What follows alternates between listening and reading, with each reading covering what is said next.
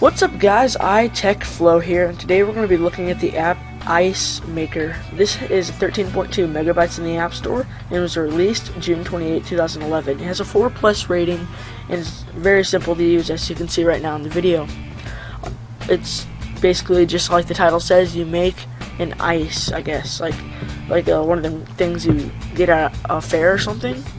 You can choose the flavor, and you can even unlock it if you pay for it with real money, which I do not recommend, but maybe you have a different personal preference.